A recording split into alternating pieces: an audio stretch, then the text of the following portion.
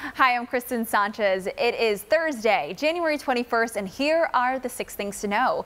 President Biden will continue signing executive orders and other directives on his first full day in office. The new commander-in-chief signed a total of 15 executive orders almost immediately after taking his oath Wednesday.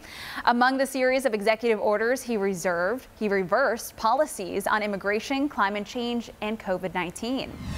Florida hit a new milestone Wednesday. The state's daily vaccine report showed about more than 1 million people have received their first dose of the COVID-19 vaccination.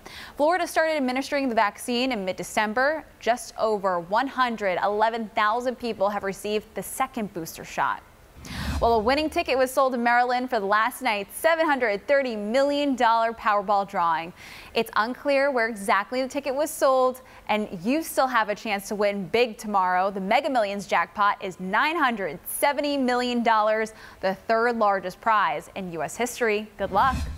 Florida's Surgeon General says states like Florida with high numbers of seniors should be given higher priority in the allotment of COVID-19 vaccines. In an interview with the Associated Press, Dr. Scott sought to reassure Floridians that their return will come for the life-saving vaccine, which has been in short supply since being rolled out last month. So for more information on this story, just search vaccine wait on the NBC6 website.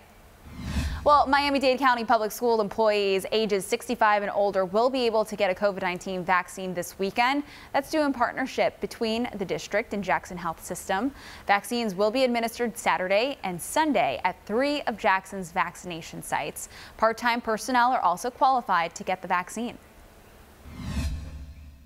Okay, so here are your headlines for today. We've got a front, but it sits north of us. That's where all the rain is across basically northern Florida and the rest of the southeast.